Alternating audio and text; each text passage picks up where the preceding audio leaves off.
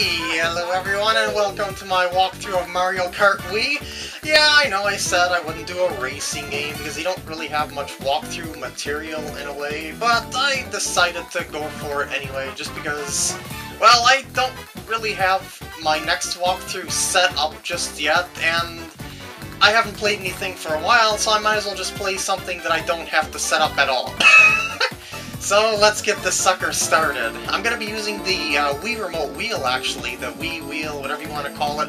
Not the GameCube controller like a lot of people use. I like using the wheel. I don't know, it gives it a unique gameplay flavor. Anyway, let's just get this started. I'm going to be playing through the 150cc cups. It doesn't matter if I win or lose or anything like that, since the gameplay of Mario Kart is pretty much randomized nowadays. It's very, very luck-based compared to older Mario Karts, I have to say. I recommend using lightweight characters on a bike, if at all possible, but I'm going to be rotating them just for the heck of it. I don't care if I win or lose, this is just going to be for fun, just to go through all the tracks. Yes, I'm going to do manual as well. And I'm, going to go through all these in the Grand Prix mode thingy here, so let's get this sucker started. To get a rocket boost near the start, if I'm not mistaken, you have to hold the accelerate button, which is 2 on the controller, right when the second light comes up. Like you go 1, hold, and maybe that was too early. Yeah, I think that was too early. It's been a while since I played this game, so I don't really care all that much. The B button on the other side of your Wii Remote controller controls your power slides. If you jerk the Wii Remote back when you are on a bike, you'll get this, like, wavy boost on straightaways like this. It's pretty handy to have. Press up or down to use items. It doesn't do a difference for items like stars, but if you shoot shells, if you press up, you'll shoot the shell forward. If you press down, you'll shoot the shell backwards. And you get the idea. And whenever you are like on a jump or something like that, you can also jerk the Wii Remote backwards, or I should say the Wii wheel backwards, to do a jump. Like, I'll just do a mock jump right here, even though I'm going to take a hit. But whatever, like we're just going to woo, something like that, and you'll get a speed boost on your way back down. So yeah, and these are also little boosts as well, and I'm doing horrible because I'm explaining everything, but I don't care. As I said, this is pretty much just for fun. Just put out some videos once again, because I haven't in a while. I prepare way too much for walkthroughs nowadays. I should just wing them more like I did when I started making walkthroughs. It's a lot more fun that way, honestly. Anyway, someone's approaching me with a ginormous mushroom. But he didn't seem to reach me at all, so that's okie-dokie with me. And I gotta say, there's a lot of drunk drivers around here. They're shooting at each other, including myself, and I did okay. I did a lot better than I thought I would, that's for sure, coming in first. Then again, when I end up in first, like for the entire race, I usually get bombarded by red shells and blue shells, but that is the way of Mario Kart nowadays. Since Mario Kart DS, I would say. Mario Kart DS and Mario Kart Wii, lots more luck involved than there was before, and I've got to get the timing right on the turbo boost at the start all over again. Curses, this is what happens when I don't play for like, I don't know, a year. This is just me winging things right here, and I'm still doing okay. The game isn't all that hard. It just takes a little bit of practice to get the hang of the tracks. Whee! Oh, I bumped into the wall. And in this section, you gotta look out for Monty moles. Oh, that was poor timing on my part. It's not hard to get rocket boosts off of jumps all the time. So, as I said, just really rusty. Oh, well, we're just riding through the farm here in this gentle, calming countryside, bumping into each other, having car accidents, the insurance hitting cows as well. The insurance companies are bound to be called somewhere along the line. AAA is not going to like this whatsoever, but they're just going to have to deal with this anyway. We're just going to go through here. That's a fake item box right there. You can tell they're fake by upside down question marks, as well as that when you approach them, they turn a reddish-pink color. That's another way to indicate that they are fake. May I add that when you get bumped, when you are doing that boost thing, when you're on a bike, you'll lose your boost and you'll also slow down as well. So be careful not to use it too often when you're surrounded by people. It's great for multiplayer games though, really, because you know it boosts the competitiveness of it, because people will be like, oh, I see him doing that boost, I can bump into him, and then the person that gets bumped will be like, argh! And then everyone will be like, ha ha ha, you get the idea. And needless to say, I didn't take that ramp over there because there was that blue shell blast coming in, and holy cow, that was a bad ending to that race. Oh well, I got a little bit too greedy with that mushroom trying to bump into the guy, and oh well, I'm still okay, I guess. Third race, here we go. Anything, there we go. I was gonna say anything now. Mushroom Gorge, this is one of my favorite races, if not the favorite, in the first Mushroom Cup here of newer tracks. Actually, it's not called the Mushroom Cup for the retro tracks. What am I thinking? I think it's like the shell. No, it's shell. What am I thinking? Oh, well, I'll see when I get back to the track list. Anyway, yeah, you can just boost your way across here, and I forgot to do a trick on that one. That was my fault that time.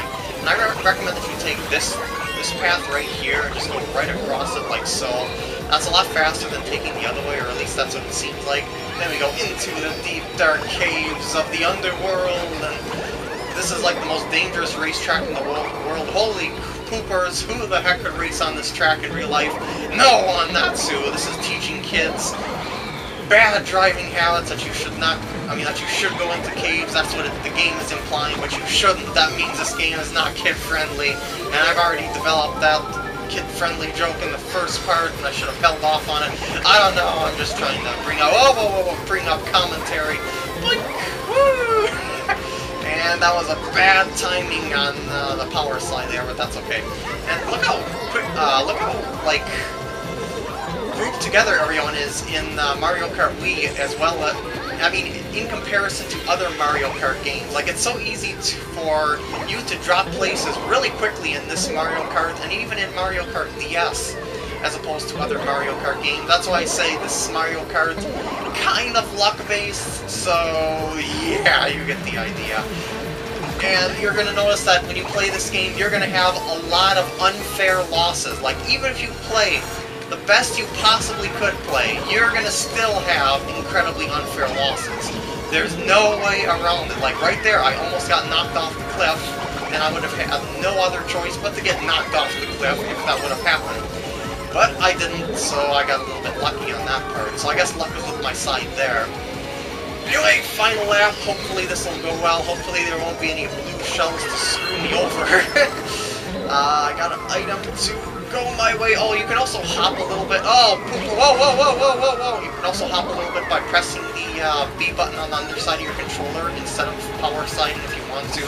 That may also help you with things, and this looks like it's going to be a good outcome. Yeah! Woohoo! Wheelies for the win! And I'm back to first place. Woohoo! I guess it's realistic in the way that places get shuffled around as opposed to older Mario Karts, where the first place character usually takes first place every single time, or most of the time at least, so they get first or second, unless you intervene. But you get the idea if you've played other Mario Karts. So I guess it's more human-like than other Mario Karts in a way that the positions get shuffled around more than other Mario Karts as well. So I guess it balances out in the end. But hopefully I'll be able to win the majority of these races and not get a face full of crate at every corner. So we got ourselves a cliff that we gotta look out for. Also, these treadmills right here change positions on each lap, so make sure to pay attention to that. Like on the next lap, we'll be taking the inside of the track instead of the outside to get the boost on that. Oh, no, shell! Oh, first. Why didn't I fire my shell backwards to block the shot? Urgh! That's what I get for being rusty. Curses. Woohoo! But I'm still a happy Koopa after all anyway. So, lap 2, here we go. Try and stay towards the inside of the track as well. That is the key to racing games, if you didn't know that. The smaller the circle you make, the faster you'll go around the track. And also, don't get a face full of crate, as I said before. Oh god! Oh no, not the lightning bolts, the thunderbolt of doom. Pikachu has been let loose upon the world! And look, now the treadmills are on the other side. And whenever you get hit by a... no, not a double blue shell attack. Oh, no, that was just one? Oh, okay. Got a little worried there. Anyway, whenever you get hit by a thunderbolt, you shrink down the size and you can be squished as well as losing speed. And you also spin out at the moment that you get hit by the thunderbolt. Wow! Woohoo! Success! Well, for the second lap, I'm doing pretty decent, I have to say. Hopefully I'll be able to get a first place victory, and I'm not going to get past that piston, am I? Well, that's okay. That's the way of Mario Kart. Some things just don't go right on your laps every single time. There's going to be some pro that's going to write in the comments, he's going to be like, "Oh, you can't do that if you get around the track in so and so much time." But I don't care, because I'm just playing this for fun, and because that's what games are all about. And shake the Wii remote before the power block hits you, and you won't spin out quite as bad. Woo! So that's the secret to avoiding the normally unavoidable power block, and it's not really all that unavoidable to begin with. And should I be on this side? I don't know. Oh no, I'm gonna be stuck in the mud, Oh, poopers! Get over! Go, go, go, go, go, go! Yeah, it's successful. Pika Game is successful, and that means I took first place in the first cup.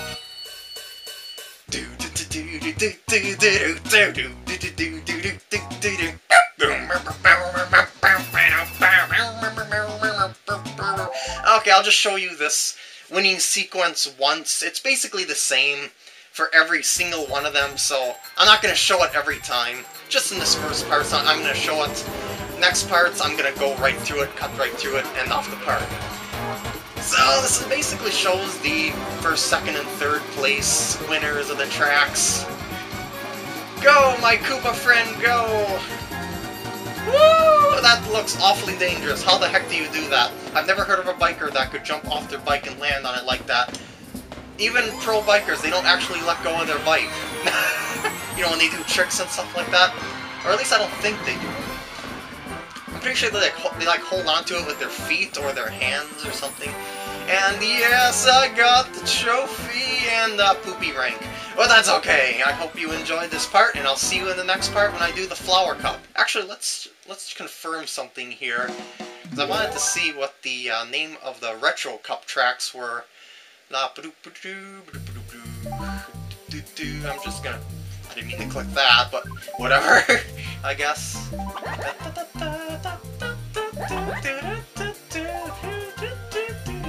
Okay, it is the Shell Cup, so it's Mushroom, Flower, Star, Special, then Shell, Banana, Leaf, and Lightning. Okay, see you in the next part. Hope you enjoyed.